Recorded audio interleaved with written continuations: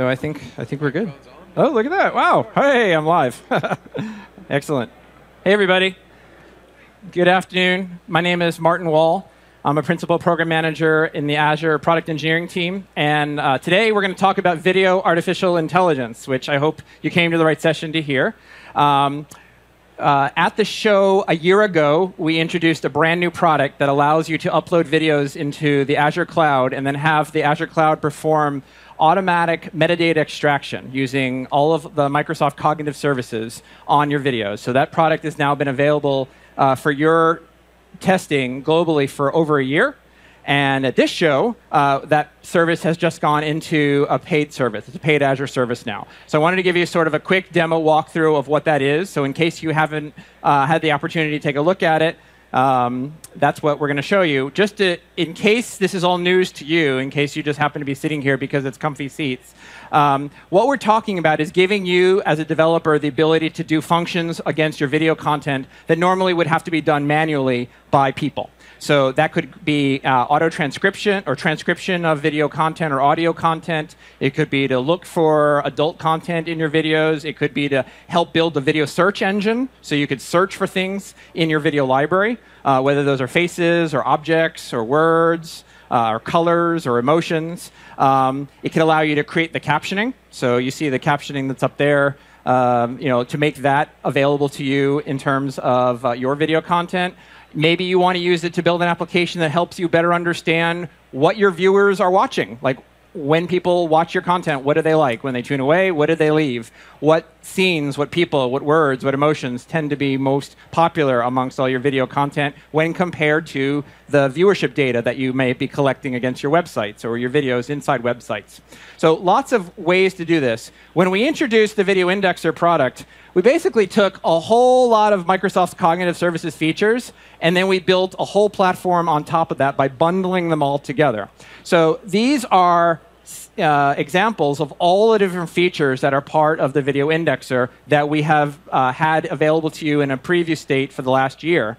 And what we expected was that video content owners and developers would now use the Video Indexer instead of calling all these Microsoft Cognitive Services one at a time, because they all are available through Microsoft Cognitive Services, but we assumed that a lot of our developers would like to use them all in parallel. So I'm going to give you a little tour as to what the Video Indexer looks like. Let me switch my screen to make sure it duplicates. There we go. So there we go. The first thing to know is that this is available and has been available at video.ai. That's the website that this is. And it represents a way for you to visualize the use of metadata.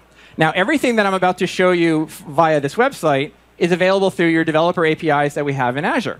So there's a whole set of APIs that can automatically do everything that I'm about to show you, but they don't visualize so well in a demo, so I wanted to show you kind of what this looks like. So I have uploaded a whole lot of different video types into my portal in my Azure account, and you can see these run the range. They get range from I put the keynotes that came up recently. I put some news broadcasts up, sports, all different kinds of videos to show you how different types of videos work. Let's take a look at one of these videos now. One that works really nicely and we're working a lot with is the news gathering industry. So this is a broadcast from Como TV here in Seattle.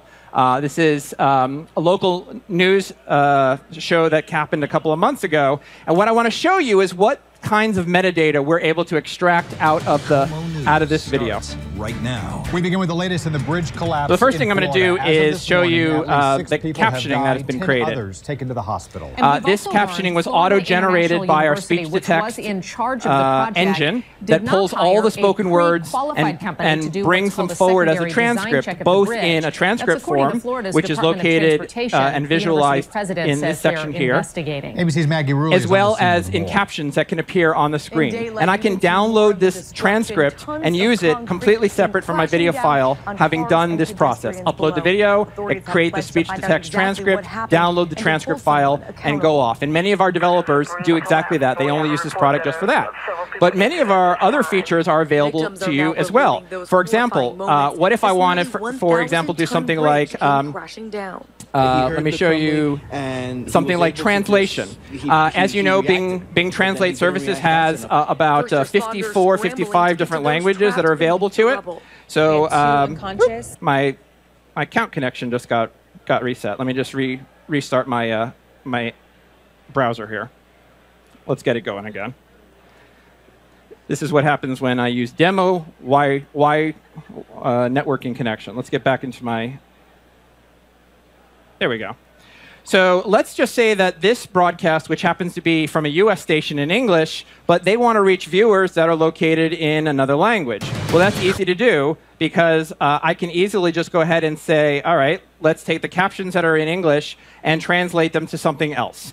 Let's say there's a lot of Spanish speakers here in the US, so let's go ahead and send the entire transcript into the Bing Translate language engine, and now it's in Spanish. And you can see here the transcript is already available for me in Spanish. All of the words are now in Spanish. I could go ahead and republish this video to my website or download the transcript in that language, and now I have it available. So that's one of the second most common use cases scenarios is transcription and translation. All right.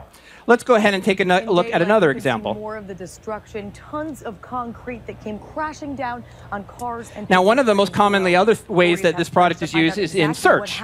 So, for example, let's say I'm looking for something specific inside my video content. I have a big video library. How could I look for things? Well, what if I want to look for videos that have, Satya Nadella in them? This is a famous person, and because of face detection that we have, as well as celebrity recognition APIs, I can automatically find a face in the video library that I've uploaded. As you can see here, it's giving me 4 hits to places where Satya appears in the video. But what if that's not enough? What if I also want to look for places where Satya is talking about, I don't know, like the cloud? Well, maybe I want to find specific times when he says certain words, not just that. So the ability to do complex searches, I want to find a face, I want to find a word, I want to find an object. This is giving you the ability to do true video search inside your video content. So here's an example where there's a video. It contains Satya Nadella. It contains them talking about the cloud. And I can use this as a video search application. Now, in this visualization, what you see is Satya Nadella appears many parts of this video. And I can even jump to all the next locations where Satya's face appears inside the video. He appears here, and he appears here. And he appears all over the video. In fact, even if you can read this little bit right here, you can see he appears at almost 25% of the video. Now, where is this information coming from? Now, I'm giving you a visualization, but as I said, the power is the metadata that we've automatically created. So what does that look like? Well, what it looks like is this. This is the raw JSON output that we give you every time you upload a video into Azure and run this process. So if you want, of course, you can look at it inside some sort of visual editor like this, right? And that breaks down into all of these different categories of ways that you can see faces, all the faces that appear, how many faces there are. We have keywords. We have sentiment analysis of emotion. We have audio sound effects, like this one is speech. This one might be where is there clapping, where are there sirens, where is there silence, right? So the power here is not just in the visualization that I was showing you, but rather in this metadata. And as you can see quite plainly, there is a lot of metadata. And all of this metadata is your ability to use it however you like in all of this video content. So whether you're going to use it for the faces that are here or keywords like here, take me to the part of the video where they're talking about where the bridge is going to collapse, or where maybe I'm looking for something specific in an area that we call labels. You'll notice in here these are objects and actions. So for example, if I look right here, there might be an airplane.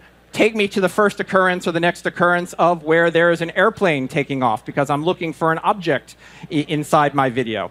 Or it might be a color. So here's my airplane. The ability to search deeply inside your video or audio content, and I shouldn't exclude audio content, is precisely the power that we're giving you by giving you the ability to run this indexing process through your media content. Now, sometimes words are special. If you look in this case here, there are some words that we've identified as brands. Those are product names, service names, trademark names, company names that appear in your video. So again, what we're trying to do is find all this metadata for you easy and give you those links to be able to access that content. And in the metadata, we have not just the name of the object that we found, but the time code, so that you can jump. So here, where there's a reference to, say, Wells Fargo, where they're talking about something to do with the bank known as Wells Fargo, it pulls Wells Fargo from the video and takes it to the part where Wells Fargo is referenced, whether that is being spoken aloud in the words or whether it's an object that's written to the screen. And the more data that you build up inside your Azure account that makes it searchable, the more powerful this gets. So if I do want to look for specific words, or if I want to find a cup of coffee, if I know how to spell coffee correctly, or if I want to find a cup of coffee, but a cup of coffee held by a particular actor, like one of my favorites from Mr. Robot here. So there is a link between an object, which is a cup of coffee, being held by a person in the same frame, and you can see that I can jump right to that part in the video. So again, these are the kinds of use case scenarios that we are giving you. Now, how do you, as a developer, take advantage of this technology? Well, that's where we have built for you an entire developer portal. So as I mentioned to you, everything that I've been showing you, I've been clicking myself, but all of that has an API associated with it. So the ability, for example, to upload a video into your Azure account, we have an API that you can call to do that. The ability for you to run the index and to pull and do searches, we have an API for that. If you want to do all kinds of more advanced work, and if you've been listening to what's at the conference in terms of custom work that's available, you can customize language models, you can customize the faces that we recognize, you can customize the brands that we're looking for. All of that is possible through the series of APIs that we had available for you to be able to use. So these powerful capabilities are what we are presenting to you via this brand new product that we refer to as Video Indexer. Now, this was a very quick and dirty look at the product. I'm doing another session that's much longer on this at 4:30 over at the Sheraton, and I certainly would invite you to come and see what we're doing from that perspective, because we're going to walk through what else we're doing in Video Indexer, as well as all the different media services APIs that this falls into. There's a whole other category of capabilities that we have at Azure around the management and distribution of video and audio content. So if you're interested in that, come stop by. Are there any questions that I can answer for you? And we have one of our developers joining us from the ILDC ECAS here. And he is on the team that helped to support our API catalog. So he is available also to answer any dev questions that you might have. Any questions? And I'll repeat them. Yeah? Yeah, so on the place where the videos are all stored, they're basically in Azure. Yes. The question is, where are the videos being stored? They're being stored in your Azure storage account. So whereas when we launched the product initially, we've had this as a demo state, and it's been sort of in a private account that we manage for you. As of Monday, that changed. Now you link your Azure subscription and your own Azure storage account, and you run the indexing process through the videos that you have in your Azure storage account. Yes? So will this only work with video streams, or could it be used with a series of stamps? He's asking whether this can be used for video only or a series of snapshots. A series of snapshots. So this product is not an image. Is not an image product. This is for video, although it can be used for audio as well. Yes. Great question. Yeah. The output files, or like the VTT files and the transcripts, are those put back in the same storage account, or do you specify it? You can. Yeah. The question is, what happens to the output? Yeah. So you can either download the video, download the JSON insights or the VTT transcript files, and you store them in Azure, your storage account, if you want. You can take them off the cloud if you want. But that's where they can be stored. Absolutely. Yeah. And this doesn't get shared. This is all part of your own storage account. So if you want to make it available to somebody else, like publish it, then you have to make that action to make it publishable. Yeah. Available for live streaming? Is it available for live streaming? Great question. Live streaming is the next thing we're tackling on our roadmap. So the ability for you to not just take a recorded video that's done, but a continuous stream of video and perform this analysis as we get it. And in fact, if you are familiar with Azure Logic Apps, you can already do a part of this today. A Logic app that takes in a live stream and does a function that we call subclipping to create a smaller little file out of and then we take that little file and we analyze that file, and then we take the next little file and we do that in a continuous loop. And we have customers and developers already doing that while we work on the formal version of the live stream support. So yeah, that's kind of what we're tackling next. Are there codec restrictions? Great question. So when you upload your video files, they have to comply with any video file that we support in media services within Azure.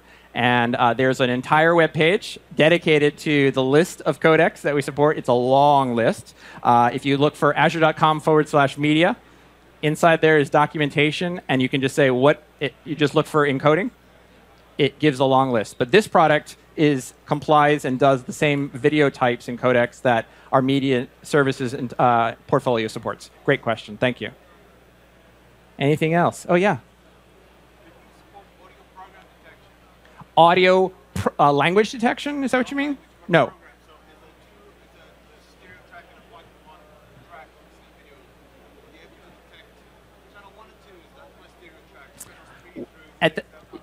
So the question is, if you send us a multi-language audio file with multi-tracks, are you able to detect it and then possibly, I assume, analyze each one of those? Yeah, so that is not something we're doing right now. Is you send us like English and Spanish and French and this, or stereo, or left and right, or 5.1 Dolby or 7.1. No, we're only kind of looking at one at a time right now. But that is something that we're trying to figure out how our customers want us to work with content like that. So yeah.